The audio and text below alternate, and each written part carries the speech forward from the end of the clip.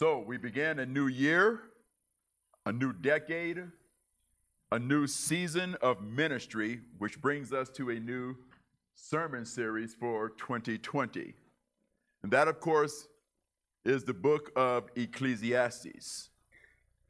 The Lord has placed on my heart to share with you, to challenge you, as it will challenge me, as we get into the book of Ecclesiastes. And we're going to be in Ecclesiastes all the way up to Palm Sunday.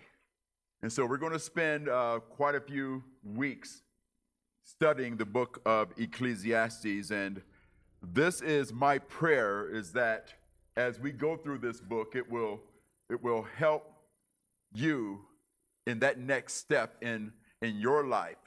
As we look to this book will challenge us in many areas of life as well as ministry.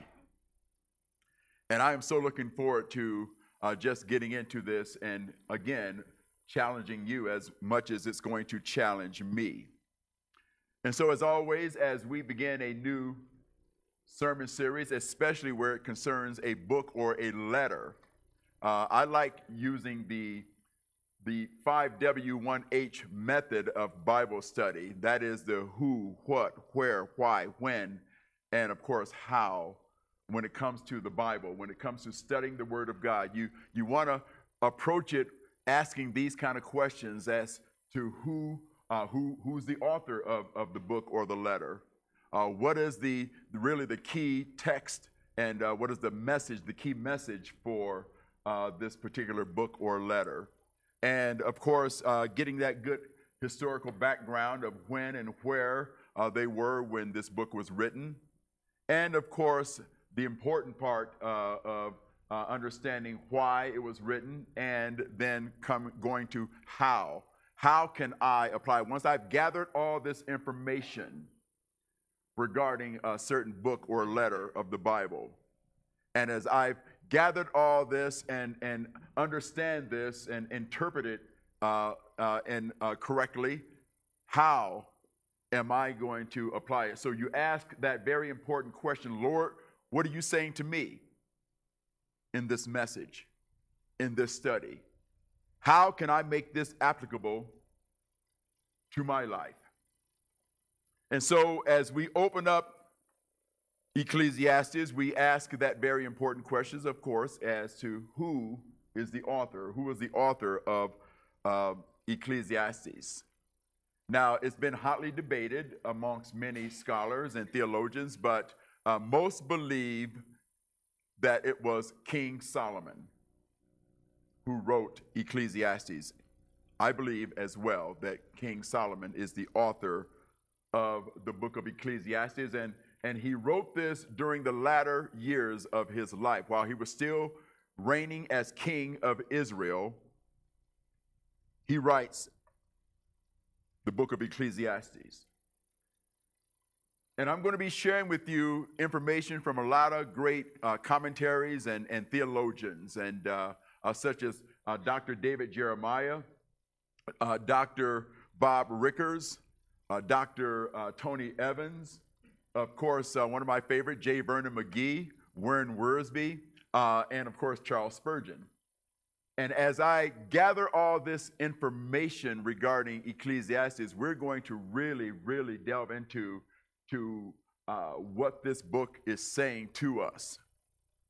And so when we talk about the who or the author of this, Dr. David Jeremiah says, from a human perspective, the two wisest men in history, certainly two of the best teachers, were Jesus of Nazareth and Solomon, king of Israel. But if the two traveled the same road in terms of skill, their paths diverged at crossroads called integrity. Jesus never lost his pure perspective, willingly facing death for what he knew to be true. Solomon, on the other hand, began swagging his kingdom, or swapping his kingdom-colored glasses for lenses shaded with cynicism and doubt in the latter half of his life. I love what pastor, author Dr. Bob Rickers had to say about this, and I'm quoting from one of his books, A Time for Every Purpose. And here's what Dr. Rickers had to say regarding King Solomon. He writes, King Solomon was a realist. In fact, I would even call him a realist. It's interesting. He writes with candor about frustration, fulfillment, work, sex, injustice, friendship, worship, happiness, insecurity, suffering, temptation, folly, confusion, emptiness, and of course, our concerns. Even most importantly, he writes about those topics with a kind of brutal honesty and unsentimental clarity that even today few would dare to express in a religious book. And boy, you're going to see that as we get into these 12 chapters. Dr. Tony Evans had this to say. It was written by a very wealthy and wise man who described life as a puzzle he couldn't quite put together despite his vast riches and wisdom. So he went on a pilgrimage to find out the meaning of life, taking his readers along on his binges of the pleasures of the flesh, the accumulation of wealth, and the reality of death. He discovered that living independently of God was trying to pursue the wind or grasp at the wind. Again, many scholars believe that Solomon wrote Ecclesiastes in his mature years while he was still reigning in Israel. We're going to learn more about the author as we continue on into this study. But what is the book actually saying to us? Again, sharing some information from Dr. Bob Rickers. He shares that Ecclesiastes is also a book about wisdom. Solomon writes, we need two kinds of wisdom. The wisdom that tells us how to get things done in this world, practical wisdom. The second type of wisdom is God's wisdom. This spiritual wisdom tells us what is eternally important. And that is so, so true when we study the book of Ecclesiastes. And of course, as we look at these 12 chapters, we're going to see words and phrases that are repeated throughout these 12 chapters, such as the word vanity or vanities. That word is mentioned 35 times throughout these 12 chapters. The word means vapor or breath, something elusive, something you cannot grasp. You cannot get a hold of breath or vapor. Meaningless. You're going to see the repeated phrase throughout these 12 chapters, under the sun. Under the sun is used 29 times throughout these 12 chapters. Under the sun is referring to here on earth. So when we read, there's nothing new under the sun, he's simply saying, been there, done that. There's really nothing new. And everything that I have experienced, I want you to know, I've been there and I've done that. When was this book written? Written around 935 BC, during the latter years of King Solomon's life. Why is that so important? Well, it is important because whenever we study the Word of God, as you've heard me share many times before, we got to understand that during that time, where they were, the culture, and all those things that play a tremendous role in studying God's Word. Now, even though it was written around 935 BC, that does not mean it is not applicable to us in the year 2020. Amen? Because we know that the Word of God tells us in Hebrews chapter 4, verse 12, that the Word of God is quick. What does it mean? It means it's alive. It's powerful. It's active. It's relevant. God's word deals with you right where you are today. So even though Ecclesiastes was written in 935 BC, it's relevant for January 5th, 2020. Amen? And of course, he was in Jerusalem when he wrote this book. And that's, of course, we find that in the first chapter. Now we come to why. Why did the Lord lay it on Solomon's heart to pen down these words? Well, again, quoting from Dr. Bob Rickers, Solomon wanted to paint a picture of the truth that all could see in his day and in ours. He wanted everyone to know exactly what life holds for the person who has no use for God or who talks as if he does but ignores him. He also wanted everyone to know exactly what life will be like for those who love the Lord, learn justice and mercy, and walk humbly before God. No sentiment, no punches pulled, just the truth. I love that.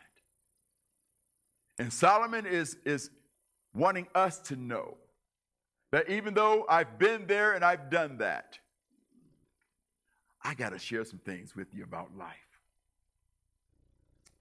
Which brings us to how.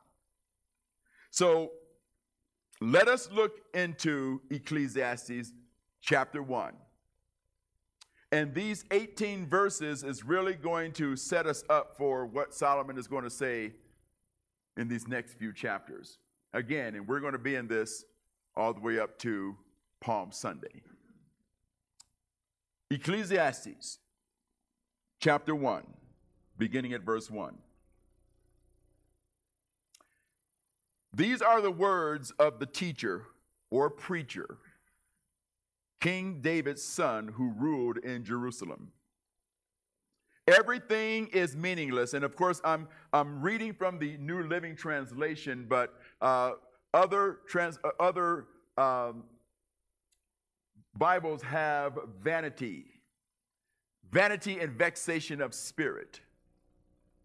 So he's saying that everything is vanity. Everything is meaningless, says the teacher. Completely meaningless. What do people get for all their hard work under the sun? So as you work your behind off, what do you get for that? You work hard here on earth. What do you get for that? Verse 4, generations come and generations go, but the earth never changes. The sun rises and the sun sets, then hurries around to rise again. The wind blows south and then turns north. Around and around it goes, blowing in circles.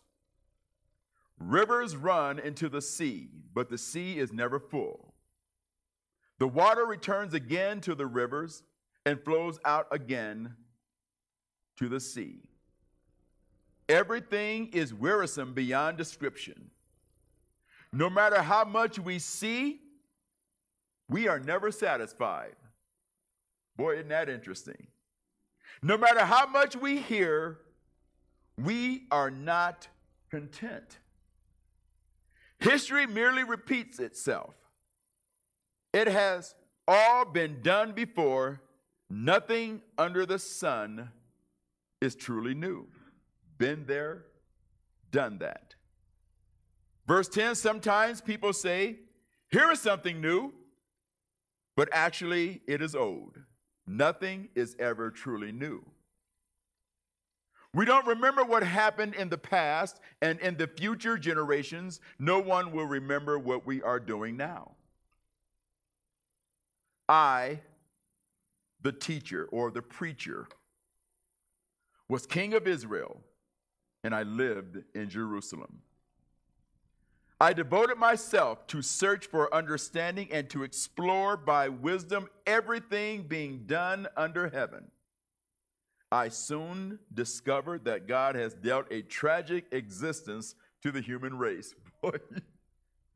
You talk about a dude that is just, I mean, in his own mind, he's thinking like, wow, why even live? I observed everything going on under the sun, and really it is all vanity or meaningless, like chasing the wind. What is wrong cannot be made right. What is missing cannot be recovered. I said to myself, look, I am wiser than any of the kings who ruled in Jerusalem before me. I have greater wisdom and knowledge than any of them. So I set out to learn everything from wisdom to madness and folly. But I learned firsthand that pursuing all this is like chasing the wind. The greater my wisdom, the greater my grief. To increase knowledge only increases sorrow. Now, before we go to that last verse, let us just think about these 18 verses. Sounds like he was cynical, depressed, as my brother just said. But now understanding his position, and we're going to get into that next Sunday as we open up chapter 2 in the pursuit of happiness. But as he opens up this book and his thoughts on everything is meaningless. I mean, nothing's new. Nothing changes. Everything just remains the same. And no matter how much wisdom you may have, and I was the wisest of all, and yet I found myself chasing the wind. Chasing after something that I can't even grasp. Trying to hold on to something that I can't even hold on to. It's meaningless. And so before we go to this last verse for today, let me just ask you this question. Have you ever felt that way, as Solomon has shared with us? Have you ever felt like, man, oh man, what is life for?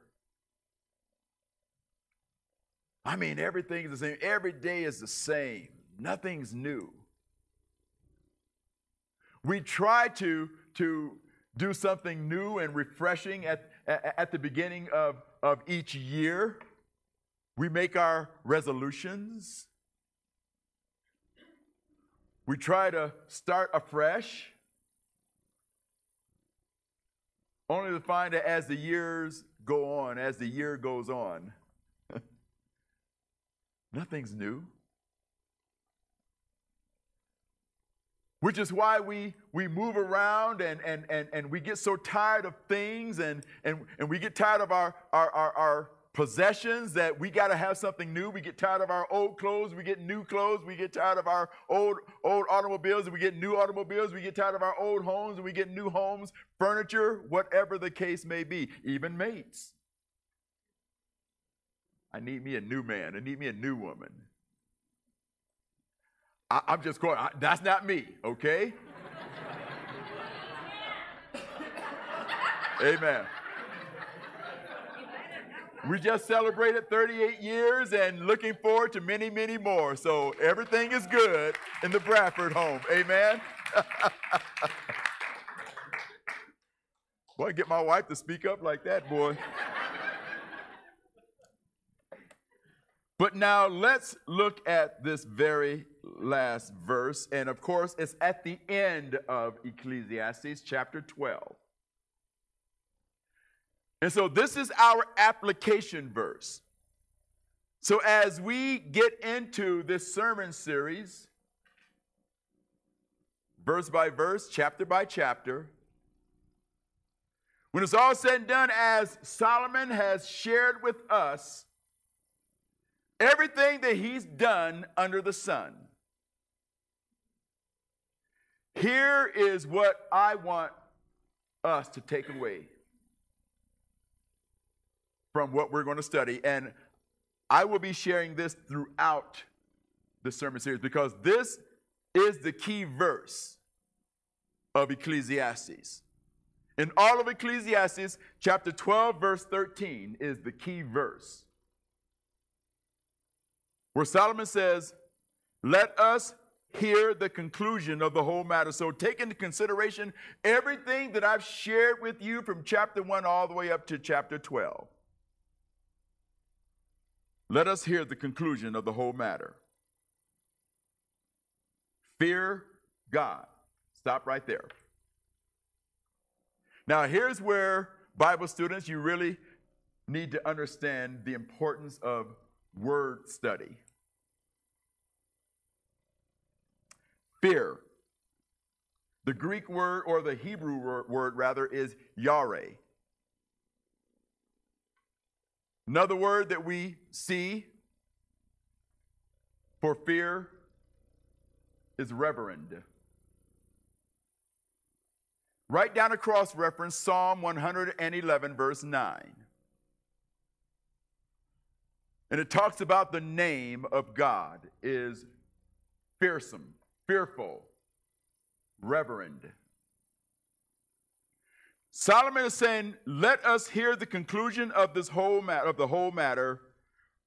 Revere God. Reverence God.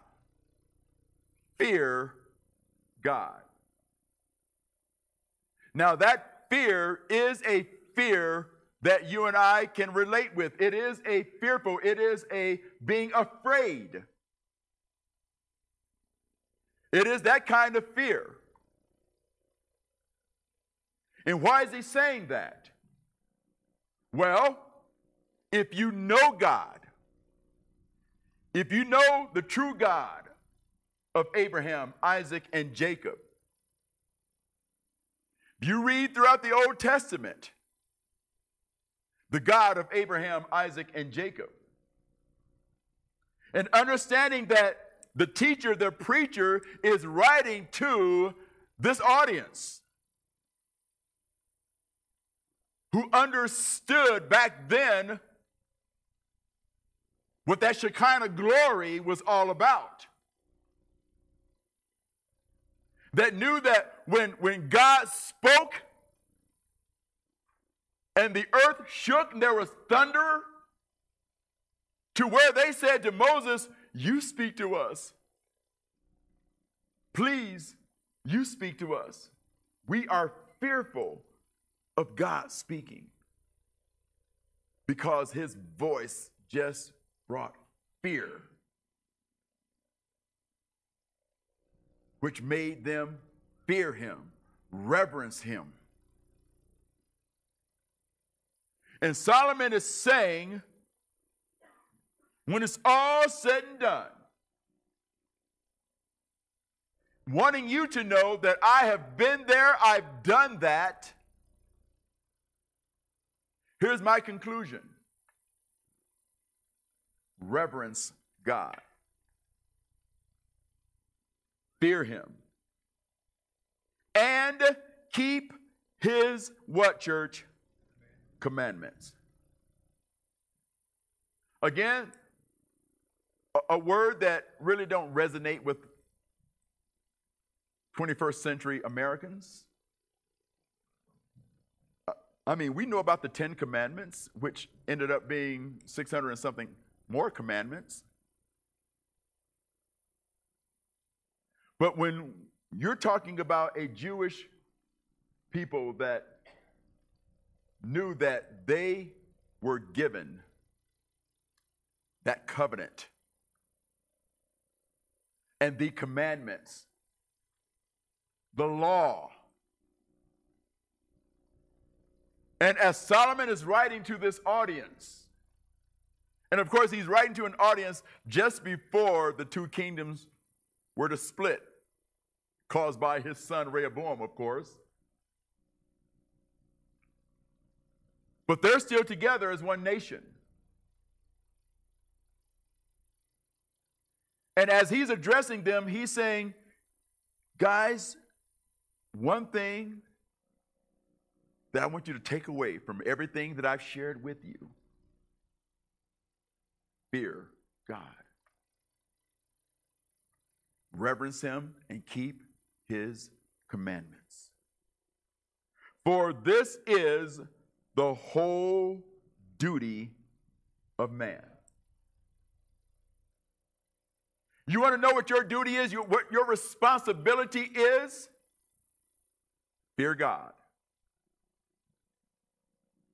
and keep his commandments. I'm here to share with you about your life and where you are right now here in 2020. I'm here to share with you about your ministry and how that you can make this applicable to your life. There may be someone here that don't know God, don't fear God, have no knowledge of God whatsoever. Well, I pray that God the Holy Spirit will prick your hearts right now and understand that this is not something that we just do. We take what thus saith the Lord very seriously. And Solomon is going to teach us the importance of our walk with the Lord. And if you don't know him, not know of him, but know him in a personal way, I pray that somehow, some way, that you will be led to the saving knowledge of Jesus Christ. Because when it's all said and done, when we fear God and keep his commandments, and understanding what that means as we go throughout this book. And I'm so thankful that I have these great men that I'm going to be leaning on and gathering this information to challenge us. Ecclesiastes is a very challenging book. But boy, when it's all said and done, it's real, it's raw. As Dr. Bob Ricker said, it's the truth. Fear God. Keep his commandments. For this is the whole duty of man. And so as we prepare to leave here today, let us understand that last verse. And let's focus on the how. How am I? If you're a Christ follower, ask yourself this question: Lord, what are you saying to me right now? What message do I take away? How are you challenging me in what you say to fear you, to keep your commandments? For this is the whole duty of man. Lord, do I fear you? Am I in awe, which is another word for Yahweh? Awe. Am I in awe of you? Do I reverence him that much to where I know that I am in the presence of awe.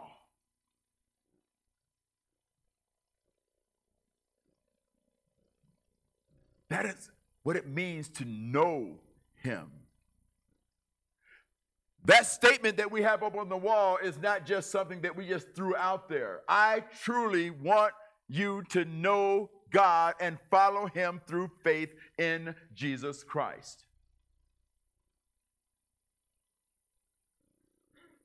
I want you to fear him as I fear him. I want you to understand that you are in his presence because he is a omnipresent God. Amen? He is a God that is omnipotent, which means what, church? All power.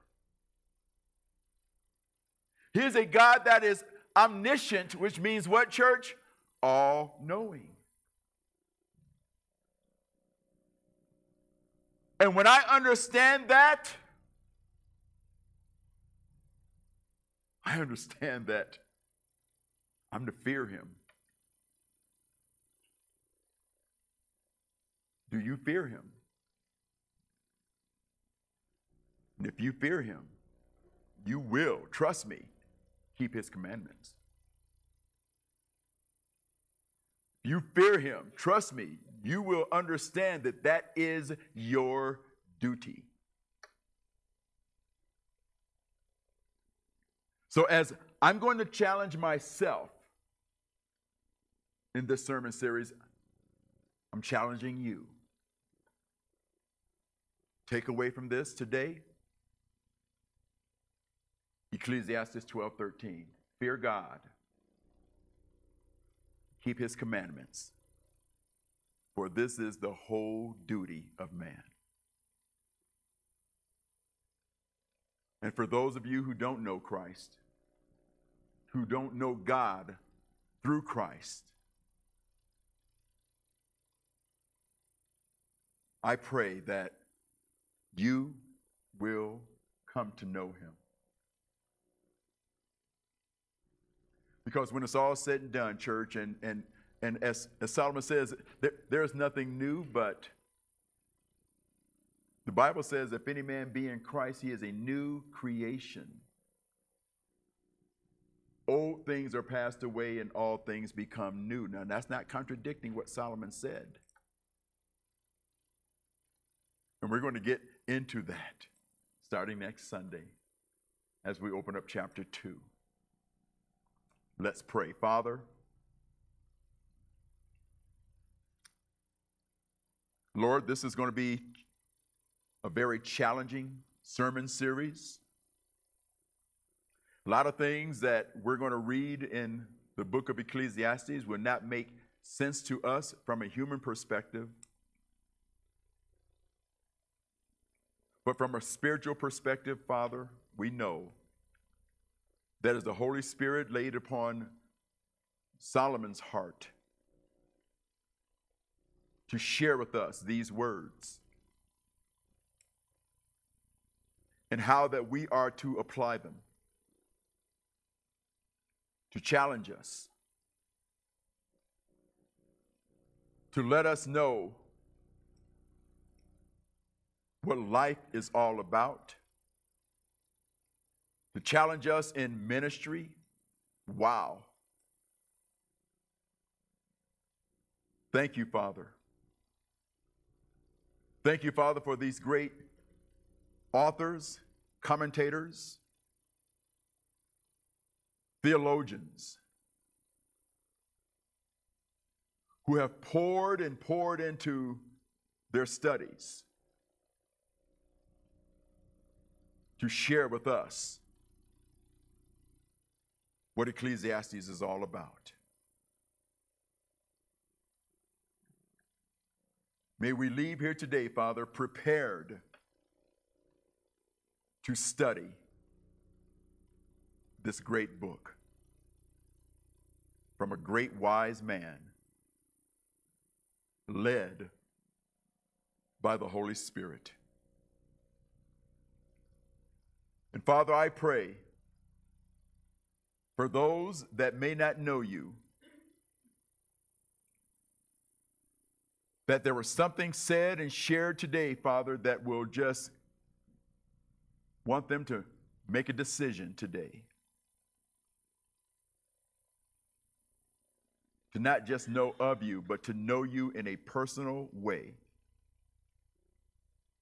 through Jesus Christ.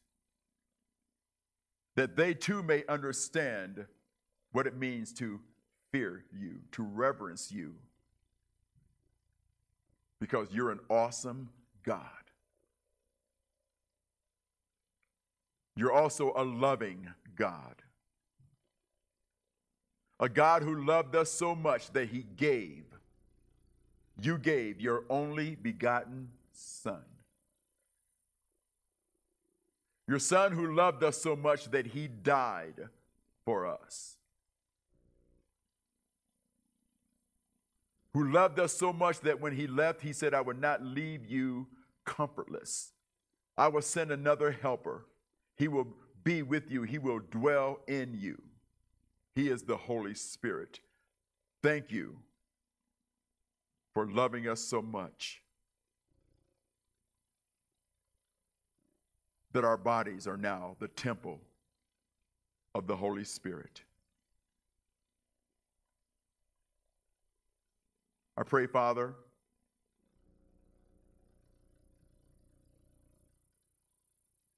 for those individuals that may want to make a decision today to come forward and talk about it, pray about it, and be welcomed into your kingdom. For those of us, Father, who know you, those of us who are struggling in life, struggling in ministry,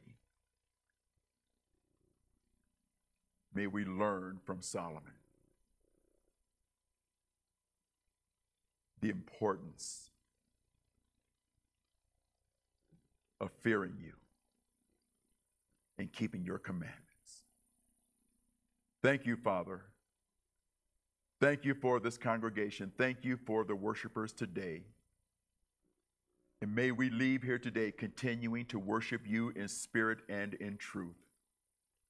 And I pray this in the mighty name of our Lord and Savior, Jesus Christ. And God's people said, Amen. Amen.